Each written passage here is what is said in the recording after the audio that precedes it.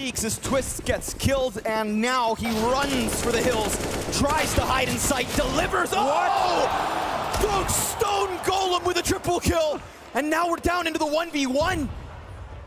They give him the smallest margin, the slimmest piece of cover, and he connects with a triple deke.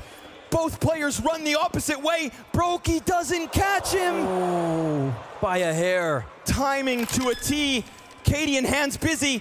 Brokey encroaches, comes around the side. Shots missed both ways. Cadian falls.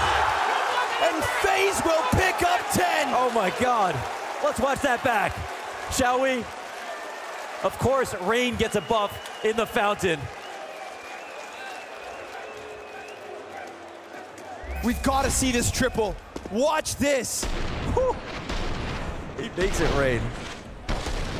Oh man, that third.